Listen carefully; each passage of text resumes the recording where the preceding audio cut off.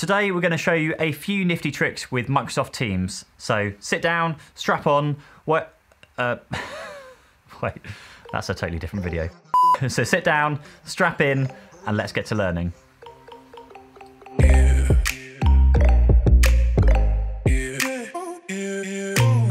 Microsoft Teams is by far one of the powerhouses of a product from Microsoft. It is their fastest growing product with over 13 million daily active users and more than 500,000 organisations.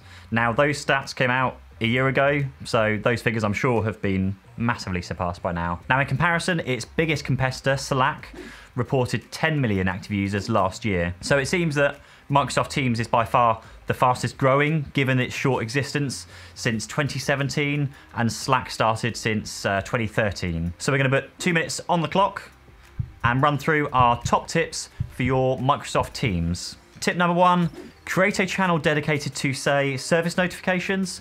Follow at MSF365, follow at MSFT365 status on Twitter. And then in Microsoft Teams, add this in so you get notified of any outages with Office 365 that you should be aware of. And then this extends to any other business critical services that you use. Add in, say, Xero or Sage, perhaps the CRM package you use. Whatever your business sees as a critical application, add that in. Number 2, switch on or switch off external access. This lets you send Microsoft Teams messages and collaborate with other Teams users with other businesses who use Microsoft Teams. So it doesn't have to be your own company. You can specify individual businesses by domain name, or you can open it up completely. Now, word of warning, be careful with this. We opened ours up and we ended up having a Dell account manager hounding us hourly trying to win some business. So just, yeah. Number 3, you can send an email to a Teams channel. Just right click, get the email address. Why would you need to do that? Well, if you want to send out any notifications from your CRM systems, customer feedback, new orders, new shipments, you can hook these directly into Microsoft Teams for your team to see really easily. Number 4, social media. Create a channel in Teams to track all of your social media channels. You can get it to notify you for any new posts that your company posts, or if you appear in any comments, tags, or anything else on your social media channels. And then, loosely related to this, you could set up a Google alert to monitor your name or your company's name. This will ping you an email if Google crawls any website, news article, or just anything with your name in it.